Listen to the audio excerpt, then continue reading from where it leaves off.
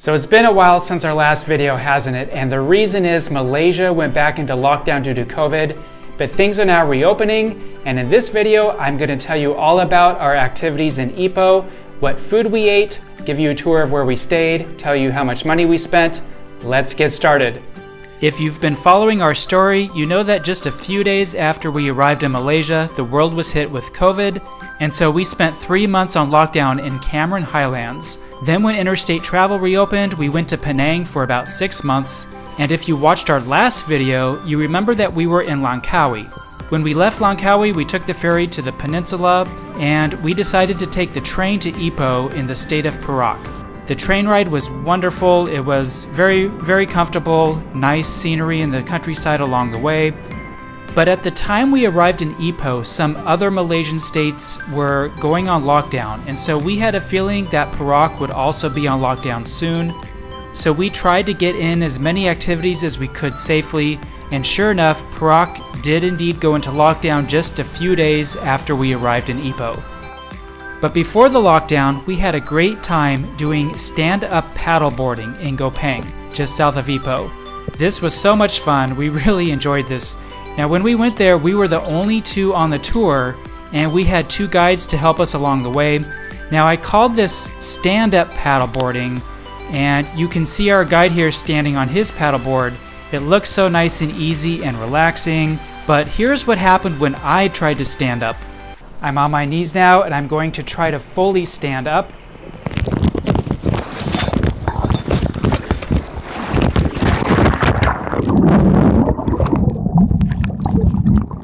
So yeah, for us, it wasn't stand-up paddleboarding, just sit-down paddleboarding, but it was a lot of fun. It was quite relaxing once we decided we were just going to sit down and not try to stand up. And we liked it so much that we planned to come back to do rafting, but as I already mentioned, we went back into lockdown. Now we'll have something to do if we come back to Ipoh. Whoa! Another activity we enjoyed here in Ipoh was visiting several cave temples. Some of the temples we tried to visit were closed due to COVID, but we did find a few that were open, and probably the best was the Sampo Tong Temple. Wow, I have never seen a pagoda like this. So beautiful, surrounded by the limestone cliffs. There were about 4 or 5 different temples that we visited in the area. We could walk from one to the next, and each one was a bit unique from the others, and each one had its own charm and its own character. Some were smaller and some were larger complexes with very ornate grounds.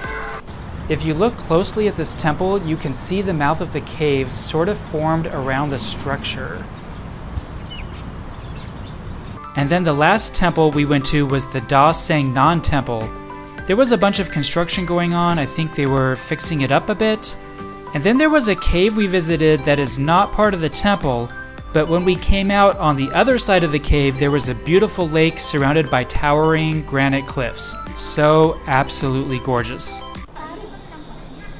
This is Mirror Lake, and it is so scenic here. It's impossible to get the whole thing in one shot, so I'm going to try to move the camera around.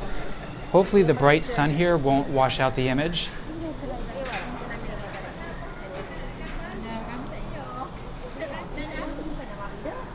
We had a great time walking around Ipoh's historic area, taking in the magnificent train station architecture, the clock tower, and the amazing street art.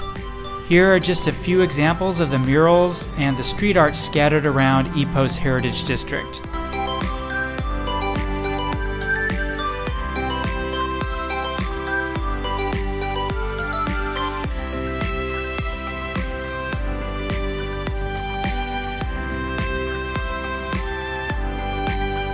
I really like this one. It's honoring the Malaysian healthcare workers during COVID.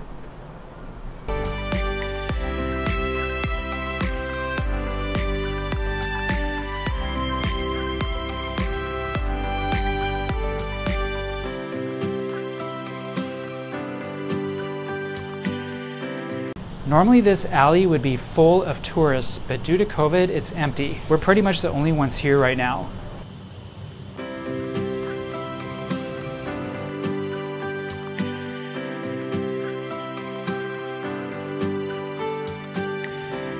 we enjoyed visiting the Ho Yan Hor Tea Museum.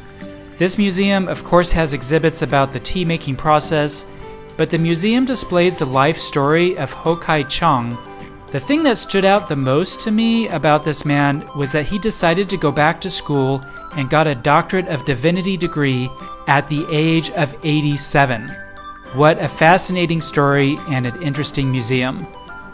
So our next activity was a visit to Gunanglong Park, and there were two unexpected surprises for us here. First, we didn't realize that you need to take a boat to get to the park, so the short boat ride was an extra treat. And then we had no idea that there would be animals to see at this park. So as we walked around, we saw peacocks. Look at those beautiful feathers. Wait, spread your feathers back out again for my video. Thank you, Mr. Peacock. No, wait, put them out again. And we saw white peacocks. And it was really quiet when we came. There were only 2 other people here, and that's because this was the last day before the lockdown started up again. Once the lockdown started and we couldn't do any activities, we decided to focus on food. And I'm gonna be a little bit naughty and start with dessert. I'll start with our trip to Big Mama's to try Ipoh's famous bean curd pudding. This is a soft, almost jelly-like dessert made out of tofu, I think, and with a large choice of toppings. I had mine with brown sugar, peanuts, and sesame, and Emily had hers with ginger, peach, and pumpkin. This is a must-try if coming to Ipoh.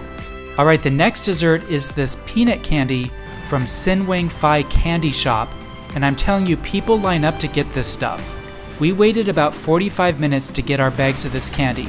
They make this candy right here in the shop, and we bought ours fresh while it was still warm.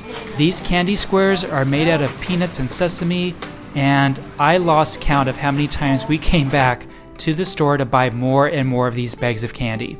A couple of other desserts that I want to mention quickly. These delicious pineapple tarts are made fresh at the store, and we bought a tub of these and couldn't stop eating them. And then these ice cream sandwiches were a huge chunk of ice cream placed between 2 fresh sugar cookies. I loved the chocolate chip, and Emily loved the Tutti Frutti. The peanut candy store, the pineapple tart shop, and the ice cream sandwich store are all located on Jalan Yaotet Shin if you are trying to find them. And if you want the best churros in all of Malaysia, you want to find Ni Churros here in Ipoh. These churros, they're almost kind of like a donut, and they are absolutely delicious. Alright, let's get to the main course here, and we went to Ong Ki restaurant to get some takeaway food, specifically to get Ipoh's bean sprout chicken. This is a steamed Hainese style chicken with bean sprouts that are extra flavorful due to the fact that the water that is used to grow them comes from the limestone cliffs that surround Ipoh. Let's take a look at a video clip of me trying it for the first time. Alright, we just got some bean sprout chicken. This is one of Ipoh's most famous dishes. We're going to give it a try here. It was a little bit busy down in the restaurant with COVID. We decided to get it to go and bring it back to our apartment. Let's give it a try here though. Let me try some bean sprouts first. Very good, nice kind of a crunchy texture. Chicken's very juicy, very nice, very flavorful. Yeah, this is really good. We'll probably get some more of this before we leave here. After the restaurants were allowed to reopen for dining, we decided to try some dim sum for the first time and didn't really even know what it was. And if you're like us and also don't know what it is, well, dim sum, it's sort of like a set of small food items, almost like appetizers or finger foods, and very popular here in Ipoh. And because the portions are small, it's typical to order many different items. We ordered 7 items out of probably about 100 to choose from. You can see the list in the photo there. And really, we weren't exactly sure what it was we were ordering. We just picked 7 things that sounded like they would be something we would enjoy eating. We ordered pork basil dumplings, which were my favorite, also vegetable dumplings, wontons, 3 kinds of steam buns, including pork, barbecue, and pineapple, and delicious peanut mochi, which, I don't know, I think if you added chocolate to this, it would have tasted just like a Snickers bar. If you want to try dim sum in Ipoh, we definitely give Pho San Restaurant a thumbs up. I also can't talk about Ipoh without mentioning white coffee. where the coffee beans have been roasted in margarine. It gives it a really good flavor and something definitely to try if you come to Ipoh.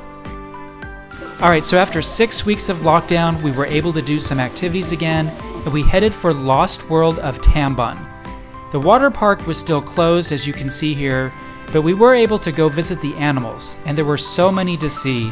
Probably our favorite was the giraffes because we were able to get up so close to them, and we even got to feed them. Look at this.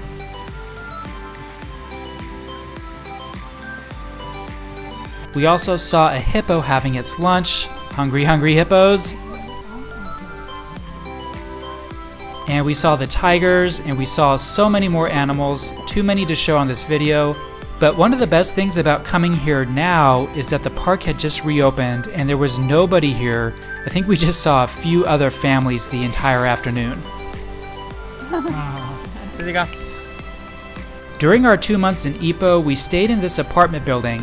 It had a nice pool, although it was closed during the lockdown portion of our time here.